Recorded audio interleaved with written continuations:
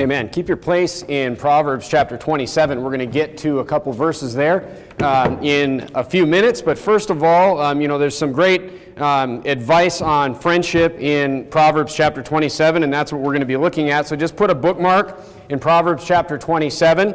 And first of all, I want to talk to you a little bit about military strategy. We're going to talk about military strategy and fishing this evening. Okay, so it's I'm excited about the sermon. I don't know about anybody else, but what we're going to talk about this evening is we're going to talk about strategies in your life. We're going to talk about military strategy in the Bible first. Turn to Joshua chapter 8, keeping your place in Proverbs chapter 27. Turn to Joshua chapter 8. Now, I don't really like to, go over things that I'm about to preach on in the Bible study on Wednesday nights, but we're going to take a look at just one aspect of Joshua chapter 8, and then we'll move on. But let me just, let's talk about some military strategy in the Bible this evening for a few minutes, and then I'll tie it together for you towards the middle of the sermon. Joshua chapter 8, look at verse number 1. The Bible says, "And the Lord said unto Joshua, Fear not, neither be thou dismayed. Take all the people of war with thee, and arise and go up to Ai. See, I have given into thy hand the king of Ai and his people, and his city and his land. And thou shalt do to Ai and her king as thou didst unto Jericho and her king. Only the spoil thereof and the cattle thereof ye shall take for prey unto yourselves. Lay thee in ambush for the city behind it." Just a note here. See, God does give some direction, different direction when it comes to different battles and different people. The problem this morning is Saul just didn't listen to the specific direction that was applied to him. Here he says, hey, you can keep some of the animals. Okay, but you just have to, the point is, whatever the direction is, you have to listen to what God says. It's God's will, not your will. That's the key from this morning's sermon. So Joshua arose, verse 3, and all the people of war to go up against Ai, and Joshua chose out 30,000 mighty men of valor, and sent them away by night. And he commanded them, saying, Behold, ye shall lie in wait against the city. That means hide. Okay, that means, go and hide against the city, even behind the city. Go not very far from the city, but be ye all ready. And I and the people that are with me will approach unto the city, and it shall come to pass, when they come out against us, as at first, that we will flee before them. For they will come out after us, till we have drawn them from the city, and they will say, They flee before us, as at the first, therefore we shall flee before them. Then you shall rise up from the ambush and seize upon the city, for the Lord your God will deliver it into your hand. Turn to 2 Chronicles chapter 20. So what Joshua says they're going to do is he takes these 30,000, core warriors, and he says, you guys are going to hide behind the city, and then we're going to approach the city from the front, and when they come out of the city, we're going to run. We're going to run like we've been defeated, and they're going to chase us, and they're going to run after us, and then the mighty men who are hiding are going to go into the city after, all the men have run out chasing, the decoy, okay? So it's pretty smart strategy there. It's kind of a surprise attack or an ambush, as the Bible calls it here. And look, this strategy is used all over the Bible. It's known to work. It's a known successful strategy. I'll just give you one more example. Look at 2 Chronicles chapter 20. And the Bible says in 2 Chronicles chapter 20, in verse number 20, it says, And they rose early in the morning and went forth into the wilderness of Tekoa. As they went forth, Jehoshaphat stood and said, Hear me, O Judah, and ye inhabitants of Jerusalem, believe in the Lord your God. There's another strategy right there, by the way. So ye shall be established. Believe his prophets, so shall ye prosper. And when he had consulted with the people, he appointed singers unto the Lord, and that should praise the beauty of holiness as they went out before the army to say, Praise the Lord, for his mercy endureth forever. And when they began to sing and to praise, the Lord set ambushments against the children of Ammon, Moab, and Mount Seir, which were come against Judah, and they were smitten. So look, this whole ambushing strategy, is used commonly throughout the Bible. It's a known successful strategy. The point I'm trying to make is that they knew it was a successful strategy, and just military strategy in general, you know whether it's successful or not because it's worked for someone in the past. It's been a common thing. There's all kinds of strategies other than just ambushment or surprise attacks, like flanking is a common, strategy, especially with men marching against each other. If you've ever read about the Civil War, you'll read a lot about flanking maneuvers. Okay, how somebody lost a battle because they were flanked from the left side or the right side, from cavalry or infantry or whatever. But ambushes, are used throughout history. Even they're so well known to work. I mean, the Trojan horse in Homer's Odyssey was another, sneak attack. You had the Greeks, attacking the Trojan city of Troy. And, I mean, the siege lasted something like 10 years. So the story goes. But, they couldn't take the city, so they leave a horse as a gift. And Odysseus, this man talked about in the Odyssey, leaves this gift of this Trojan, this wooden horse, supposedly to the god of the Trojans, and the Trojans bring it inside the walls of the city. And inside, as the story goes, inside the horse is, it's packed full of Greek warriors, and at night they come out and they burn the gates of the city and they take the city. So after 10 years of just a front-on assault, they couldn't get it done, yet this strategy of ambushing or a surprise attack is how they end up taking the city. Other common ambushes are 1776, the Battle of Trenton. You probably read about this even in public school. They probably don't teach it now, but I'm sure if you went to public school 20 years ago, they taught you about how Washington crossed the river he crossed the Delaware on Christmas Eve, and he did a surprise attack against the British. And it's credited for, just boosting the morale of the Revolution, and it's credited to be a kind of a turning point in the Revolutionary War. Bad ambushes. Pearl Harbor, 1941, was an ambush. If our Navy had known that they were coming, I'm not getting into conspiracy theories here, but if our Navy had known that they were coming, it would not have turned out the way that it did. But my point is that military strategies are commonly known because they've been successful in the past. Okay, because there's history behind them. Other military strategy is like force multipliers. A force multiplier is like if you have one army that has infantry, and then you have another army that has infantry and tanks. The tanks are force multipliers, meaning a much smaller, group of infantry with tanks can defeat a much larger infantry-only group. The biggest force multiplier in the Bible, and we read about it in 2 Chronicles chapter 20, I just read, is whether or not the Lord was with you. That was the force multiplier in the Bible in all the battles throughout Joshua, throughout all the children of Israel. When the Lord was with them, they won. Whether through an ambush or any other kind of strategy, think of Gideon and his 300 men. Look, the Lord was with them, they won. So that's a force multiplier. But look, so the point is, it's known with military strategy, and even in the Bible that I've shown you, it's known what works. But here's another thing. It's also known what doesn't. Turn to Judges chapter 9. Judges chapter 9. We just studied this story, but let's just do a recap with a couple verses here. This is the story of Abimelech. The story of Abimelech. Look at Judges chapter 9 and verse number 50. Judges chapter 9 and verse number 50. Abimelech is fighting a battle. Of course, Abimelech is an evil man. That's not the point I'm trying to make, but I just want to show you the strategy that he used. Look at verse number 50. Then went Abimelech to Thebez and encamped against Thebez and took it. But there was a strong tower within the city, and thither fled all the men and women and all they of the city, and shut it to them, and gat them up to the top of the tower. And Abimelech came unto the tower, and fought against it, and went hard unto the door of the tower to burn it with fire. And a certain woman cast a piece of millstone upon Abimelech's head, all to break his skull. And he called hastily unto the young man his armor-bearer, and said unto him, Draw thy sword and slay me, that men may not say of me, A woman slew him.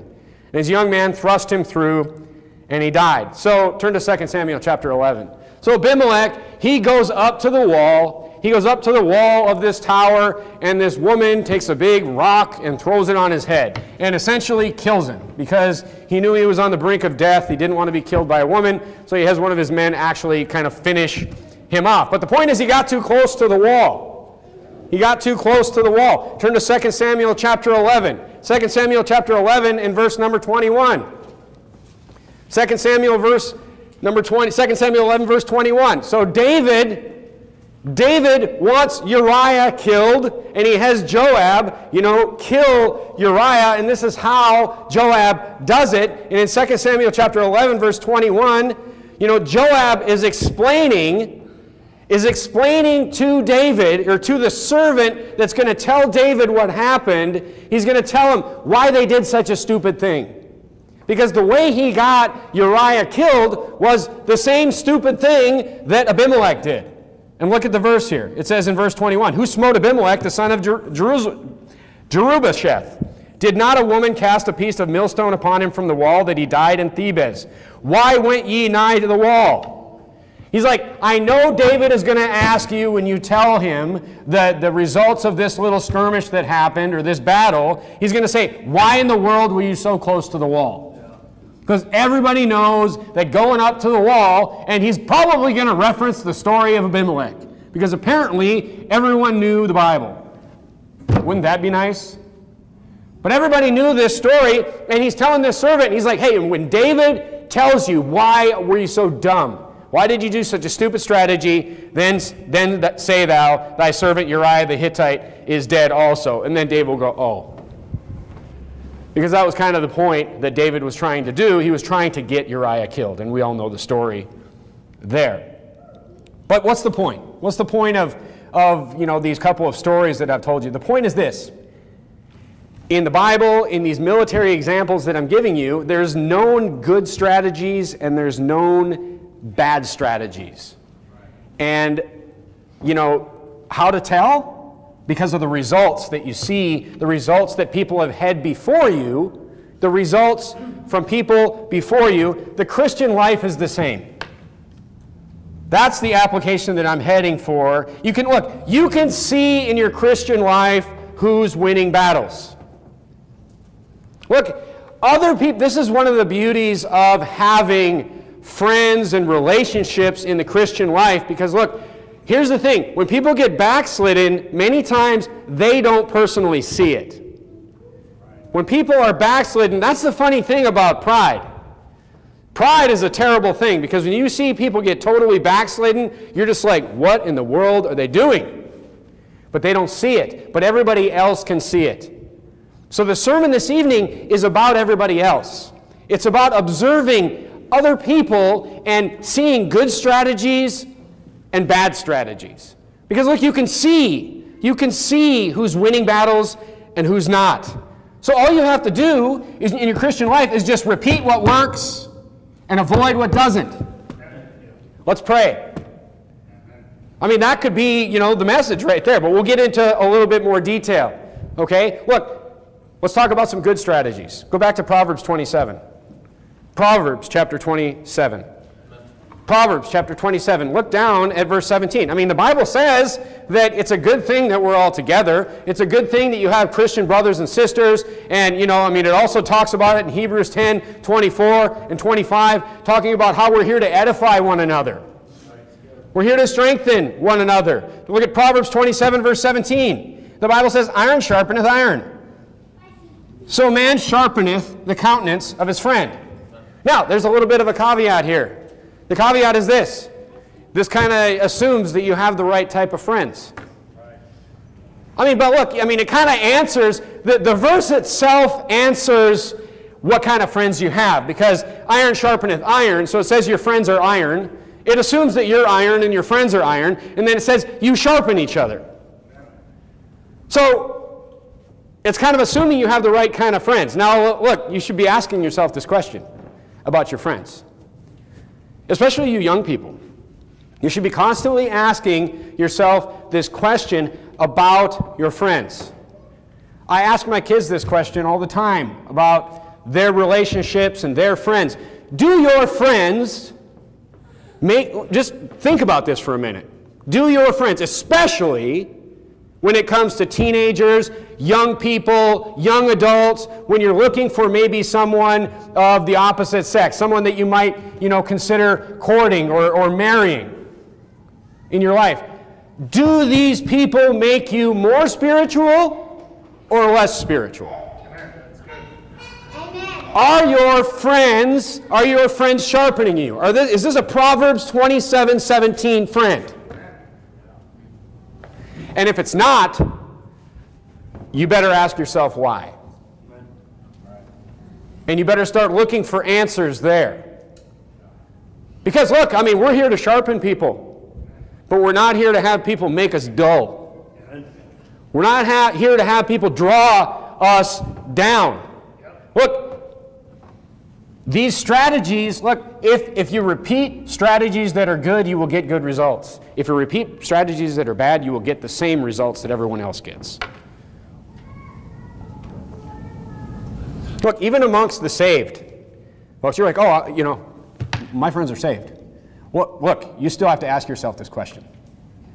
You still have to ask yourself, how many saved people in Fresno are coming to a Bible preaching church? Like a fraction of 1.1, you know, point something percent. None of them, okay? So the point is, look, your friends, your Christian saved friends can drag you down.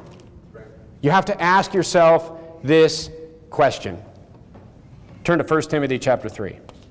We're talking about good results first.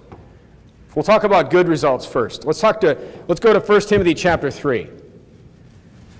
1 Timothy chapter 3. 1 Timothy chapter 3 is talking about the qualifications for a pastor. Someone who is who wants to be a spiritual leader. Who desires to be a spiritual leader. Someone that desires to lead others spiritually. 1 Timothy 3. This is a true saying. If a man, which by the way means it's a man, I don't know. You know, I mean, you kind of read over this stuff in the Bible, and I think maybe one of my faults as a preacher is I don't like point out the obvious enough. You know, because I take for granted, you know, that here we can all read, you know, and, you know, if a man desire the office of a bishop, women cannot be pastors. Amen. It's not because we don't like women. I mean, oh, you hate women. What? I mean, we love our wives and our daughters and our you know, women are, it's just, we recognize different spiritual roles. Why do we recognize different spiritual roles? Because that's what God wants. That's it. It's very simple. Okay, we just listen to what? What did we call it this morning? We listen to what the will of God is, not our will. Where are we at? Verse 1. If a man desire the office of a bishop, that wasn't really my point. He desireth a good work. A bishop then must be blameless, the husband of one wife, vigilant, sober, of good behavior, given to hospitality, apt to teach, not given to wine, no striker, not greedy of filthy lucre, but patient, not a brawler, not covetous. That's quite a list here. One that ruleth well his own house, having his children in subjection with all gravity. And then this one, verse 4 gets 2 verses. One that ruleth well his own house, having his children in subjection with all gravity. For if a man know not how to rule his own house, how shall he take care of the church of God? Look, first of all, this one's in your conscience. Because I remember before I was even saved, being in a Catholic church, going to a Catholic wedding, and just having some Catholic priest preach on marriage. And I'm just like, this is so weird. Like, I'm looking around, I mean, I'm sitting I wasn't Catholic, but I'm sitting around like, is no one else noticing the irony of this situation? You know, but nobody's noticing, okay? Because look, they don't care what the Bible says. They're just doing their own thing. They've created their own religion. But look, this is the point. These are the qualifications for a pastor. Why would you have a pastor? Why would you follow someone? Look, you shouldn't follow someone that can't win his own battles. That's what this is about. It's, you know, a pastor that just continually runs up to the wall and has some woman throw a rock on his head. You should not be following that person. Good. This is about following good strategies, and the Bible even points it out. The Bible says, look, this man, if he desires, it's not just, I desire to be a pastor. Oh, you're a pastor now. It's like, no, if you desire to be a pastor, and then this huge list. And then, verse 4 and verse 5, which means it's not just how you are now, it's how you have been for years. Decades. I mean, it's talking about ruling your own house and having children in, God is ensuring that pastors are the right type of people here. And, I mean, look, this theory holds true in all areas of your life. You need to be making sure that you're following the right people. I just started a new job. And I don't know everything about this job. I don't know much about, you just start a new job, you're just like, oh man. But you know what I'm really good at? I'm really good at finding the expert in the room. I've gotten good at that over the last 20, 21 years. There's a good saying, I just love this saying that says, if you're the smartest one in the room, you're in the wrong room. And I'm really good at finding. So you get to work. I mean, you're not going to follow the guy that doesn't know what he's doing. I mean, you're not going to go into a group full of engineers and find the person that can't add. I mean, no, you got to find the subject matter expert. And then that's the person. I always get in meetings in a new job like that or in any job, and I always when I find that person or somebody speaks up and says something, because look, I mean, it's pretty easy for me to tell who knows what's going on with these complicated situations. I always just make sure I write the name down. So I know who to reach out to if something with that situation should come up. Because that person is going to have the right strategies. They're going to know what to do. School, home, ladies. School, home, children. Look, ladies are to edify each other. Ladies are to edify each other. And look at the results of other ladies.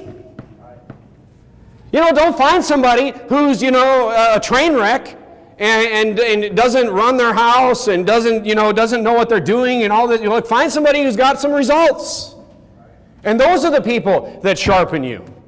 Those are the people that can edify you. Find the people with good strategies. In this coming year, just a preview. In this coming year, we're going to be starting and pushing, and we already kind of started doing it, but we're going to be really pushing hard the homeschool group here. Why? And it's a really big deal to me. And I'm going to tell you why. It's a really big deal. Why? It's so our families can edify one another. That's why. It's so our families can sharpen one another. I had somebody just ask me the other day about homeschooling. And look, people just don't know. People just don't know. There's a lot of good people out there, have their kids in public school, and they just don't know. They know, I mean, they're not even saved. But they got their kids in this wicked system, teaching them all this wicked perversion. Right. And they're like, we don't want this. What do we do? And somebody asked me, look, people will ask you. Somebody asked me, what do you do about homeschooling? But don't kids that are homeschooled, don't they just sit in a closet by themselves and never talk to anybody? Look, that's what people think. It's like, no, it's just kids have tons of friends. But we're going to get it, we're going to sharpen it more. And we're going to get more organized with it. And look, if we're going to be a church, I mean, are you kidding me? I mean, think of the responsibility. We're a church where I stand up here and I scream and I yell about getting your kids out of this system. Look, we're going to provide support. We're going to provide support. We're going to provide knife sharpeners. We're going to provide direction. We're going to get these ladies, and my wife is going to help. We're going to get, this is going to be a major goal of mine. Because there's nothing more important than this. There's nothing more important. And we already sort of have it, but we're just kind of priming you for what's coming. And the purpose will be to propagate all the good strategies in the homeschool group. Right? I mean, from the proven strategies, from educational proven strategies to even down to physical activity proven strategies. All things that, will sharpen our families here. So we're going to take good strategies. Look, who it was hard, and I even explained this to this guy. It was kind of hard to homeschool 30 years ago. Because you were the only one doing it. It was this new generation that just popped up. I mean, they were the first responders. Think of them. They're just oh yeah, whoa, we're not putting up with that. And they pulled their kids out. But then they were ostracized. But look, we're not alone here. We're not alone here, and we're going to get serious on this thing, and we're going to sharpen up. We're going to have, we already have a great group here.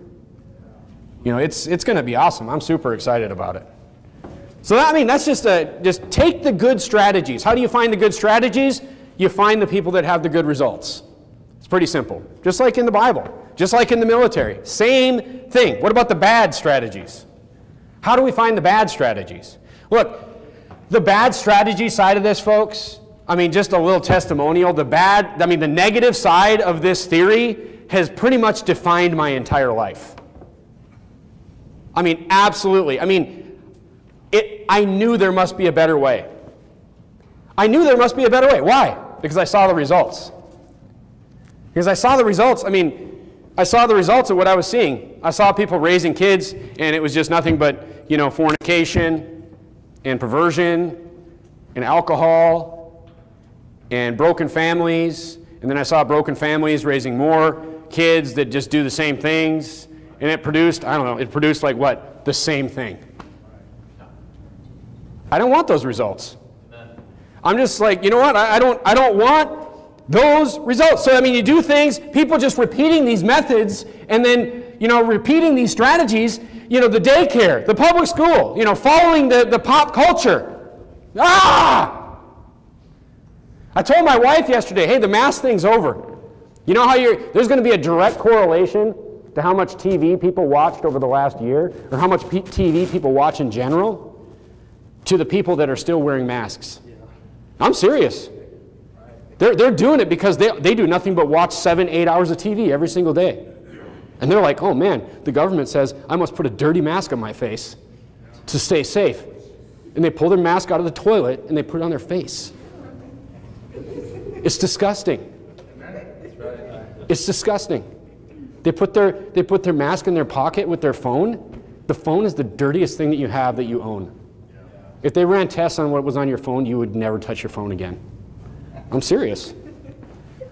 Oh, unless you're this weird person that sanitizes your phone and washes your mat. Nobody does that. I'm working with guys. We're out on the railroad, and we're out there working at a circle. Everyone's like, oh, I forgot my mask. They're like, oh, there's one on the ground. They're like, oh! I can't tell you how many times I've seen somebody pull a mask off the floor of their truck and put it on their face. And now they're like, you don't have to wear it anymore. And everyone's like, oh. TV.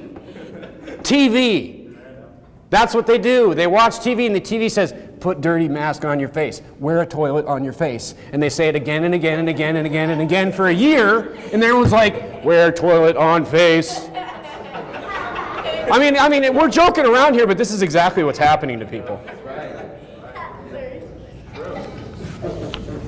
I don't even know what we're talking about. People repeating the same thing of previous generations are going to get the same results.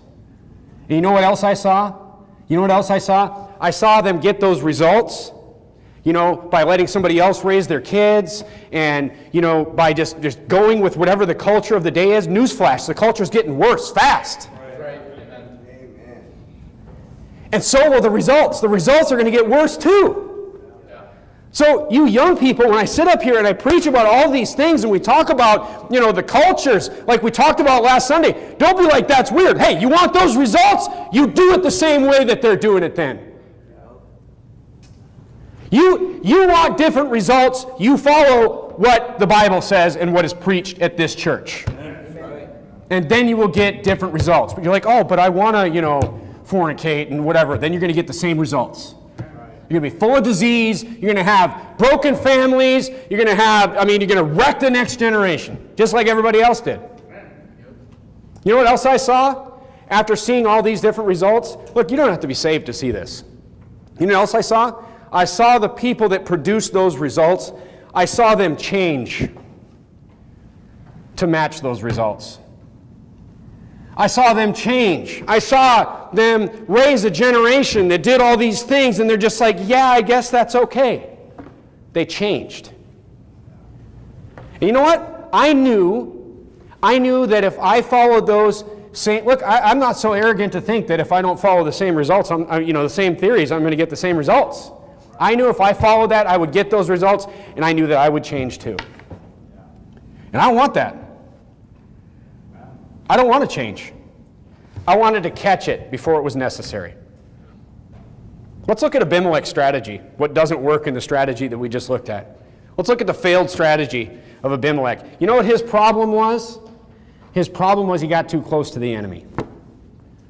That's what Abimelech's problem was. You get too close to the enemy in this life, you get too close to the enemy, especially in this Christian life, and you know what? You can get rocks dropped on your head. That's going to happen to you. And you know what?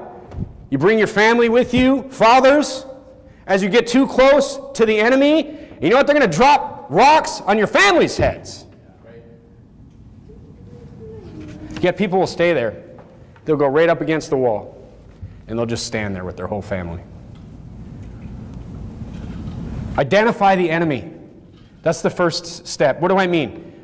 Those people that are against what you stand for. That is what, they're against what you're trying to accomplish. Here's my crazy list. I made a crazy list of things that I'm trying to accomplish in my life. Okay, look. I mean, this is nuts. But this is what people will be against. Living a life pleasing to the Lord. People are going to be against that. I don't know, like reading the Bible. It's a bad one. Praying on a regular basis, having a relationship with the Lord, having a church life, that's a really bad one. Going soul winning, man, getting other people saved, people are really not going to like that. I mean, having a personal, spiritual relationship with Jesus Christ and using your life for something that God wants you to use it for, and, people are going to be against that. And you know what? You got to mark those people. You got to know who those people are who are against that. Look, make it clear. Make it clear. Be honest. Make it clear. Hey, this is what we're trying to accomplish here. This is what we're trying to accomplish here. And then when people are against that, mark that wall. Here's a crazy one. I mean, this one's nuts. Hang on. We're trying to raise the next generation ourselves. We're trying to teach them diligently, as Deuteronomy chapter 6 says. I mean, who could argue with this? People are going to argue with this. Clearly define it. And then anyone that fights against it, enemy, and keep distance. Stay away from the wall. Because they'll drop rocks on your head. Turn to 2 Samuel chapter 19. And here's what's worse. Here's what's worse. Turn to 2 Samuel chapter 19. Here's what's worse. If you get close to the wall, you get too close to the enemy. Look, there's going to be personal damage to you. I'm just trying to save you. I'm trying to save you. You do what you want. But I'm trying to save you pain, suffering, and time. Because people will realize this 5 years down the road, and then 5 years is gone. Turn to 2 Samuel chapter 19. But here's another one that's worse. Now here's some wise advice, or semi-wise advice from Joab in the Bible. You don't see a lot of wise advice from Joab. But this was actually something that, David needed to hear at this point. Look at 2 Samuel chapter 19 and verse number 1. Absalom, David's own son, had taken over his kingdom, and David's men, Joab and all his mighty men, they just fought this huge battle. And David said, hey, don't kill Absalom. Well, Joab did what he wanted, and he killed him anyway. And David, after they won the battle, David has the kingdom back. These people went and they fought this huge battle for David to restore him to power. Look at verse number 1. And it was told Joab, behold, the king weepeth. The battle's over now. David is back in charge. David's kingdom is back. The king weepeth and mourneth for Absalom. I mean, it's his son. It's his son. And the victory that day was turned into mourning unto all the people. For the people heard say that day how the king was grieved for his son. So here these people went and they fought for David. They fought for David. Many of them gave their lives. I'm sure they knew people that were dead. They knew friends, family that had died in this battle. And here everybody hears that David, who is the victor, is crying in the gates of the city for his son, the person that caused all the trouble in the first place. Verse 3, and the people gat them by stealth that day into the city, as people being ashamed steal away when they flee in battle. So all the people came back from the battle.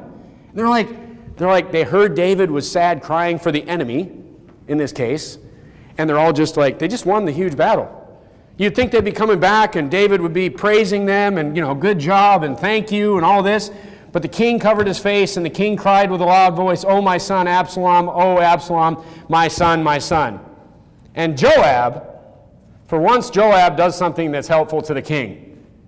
And Joab came into the house to the king and said, "Thou hast shamed this day the faces of all thy servants." I'm not saying he talked to him in a good way, but he said, "Which this day have saved thy life, and the lives of thy sons, and of thy daughters, and of thy wives, and the lives of thy concubines." He's like, look, you've got other family. He goes straight to the point. You got other kids. In verse number 6, in that thou lovest thine enemies and hatest thy friends. For thou hast declared this day that thou regardest neither the princes nor servants. For this day I perceive that if Absalom had lived, and if we had all died this day, then it had pleased thee well. So I understand that Joab has some other motives here in that he's the one that killed Absalom, but the point, it needed to be made. And I understand, verse 6 is super interesting here because, look, we're supposed to love our enemies. But notice what Joab said this looked like to everyone. It wasn't that he loved his enemies that was really the problem. He was showing that he hated his friends. And unfortunately, you have to understand the perspective of these people. They had just fought this huge battle. Many of them were killed. Many died, friends, family. And you know what? I mean, his friends perceived that he must hate them. That's the problem. So, in the ministry, this perspective is pretty clear. And I understand, the perspective of a lot of pastors when they've gone through certain things. It's something that I didn't really understand until I was actually in this position. But the point is, when you see people that you put so much effort into and you put so much love into, and then, they just go and they're constantly up against the wall with their enemies and your enemies, you're just like, what in the world that you must hate your friends? But people will get close to their enemies and damage will be done to them and to their children. But look, it also hurts their friends. That's what I'm trying to explain here. Joab said, he's like, look, you're hurting us. That's what he said. He's like, you're hurting the people that actually fought for you. All I'm trying to do this evening is just give you some insight that will help save you time and pain and suffering. That's all. You've got to make your goals clear. Our goals are hopefully all pretty much the same as far as what we're trying to do with this physical life that we have. I'm just trying to spend my life in a worthy manner for the Lord because He saved me. That's what I'm trying to do here. I'm trying to do the things that are pleasing to Him, and part of those things is just being faithful to church and just being faithful to my friends and just going out and just trying to spread this gospel that saved me to other people. It's not rocket science. That's all I'm trying to do, but people are going to be against that. You need to stay away from that wall. Stay away from that wall. And men, referencing this morning's sermon, you find out where those walls are. You find those walls, and you keep your family away from those walls. Because, they're going to get hit with rocks too. An analogy that came to mind when I was writing this was a fishing analogy came to mind. I don't know, maybe I was thinking about fishing at the same time. But most of you have been out on the ocean, some of you out with me. Most of you that went out with me didn't see much of the ocean. Your head was in a bucket. But let me give you, the ocean is vast. It's just like, it's vast. I come from North Dakota where we go fishing on lakes. You can see the other side and you can kind of know where you are. If you're looking at a map, have a compass, that type of thing. But look, you get out on the ocean, you're just like, oh man, where do I go? It's like you could go anywhere. So I'm going to give you some of my secrets this evening because nobody really puts on the internet, where they go fishing. It's pretty quiet. People are pretty good at covering that up. So I'm going to give you some of my secrets on how I find. Because look, guys, you guys have been out with me, and the ones that didn't have your head in a bucket, like the fish just stacked themselves in the boat. And you guys must just think like, oh man, like the fish, there's just fish everywhere in the ocean. But look, there's hours of planning that went into where we go. And I'm going to give you some of my secrets. I'm not going to tell you my spots, but I'm going to give you some of my secrets. Look, first, step one, before I go out fishing somewhere, because you could go anywhere in the ocean. It's huge. It's intimidating. You get out there and you're just like, oh, what do we do now? But here's, I order maps. I like doing this. I order maps and I look at like topography of the ocean floor and all this kind of stuff. I look at things on Google Earth. Look, and I make my own plan is what I do. But look, here's the thing. Sometimes that works. Sometimes that doesn't work, making my own plan. But you know what else I do? And here's another secret. I look for the success of others. There's many times so you're out there, you're like, oh man, how do you know who's a successful fisherman? Because many times I've seen a couple guys out fishing in an area, and I pull up and we fish there for a while, and nobody's catching anything, and we're all gone in 15 minutes. So, look, here's what I do. Charter boats, they have proven results. So here's what I do. I'm running my plan. Maybe I'm going to my spot that I had planned, but every time I see a charter boat, you know what I do? I drive by them real slow. I'm on the way to my spot, but I drive by them real slow, and all the people on the charter boat, they wave, and I tell the kids and everybody with me, hey, wave to the charter people. Let's be friendly. And everybody waves, and I get as close as I can without being rude. Waypoint. That's what I do. And then on the way home, look, we got about half my spots that way. What do I know? I'm from North Dakota. Here's a guy running a business. He's obviously good at it. He's got a boat full of people. He knows what he's doing. And I just drive by and we're like, hey, beep, gotcha. And then we go fish that place on the way home, and we load the cooler up. And there's my fishing strategy right there. Drive by, we smile, and we wave, and we mark that waypoint. Because it's proven results. Make sure you're finding the charter boats in your life, is the point I'm trying to get at.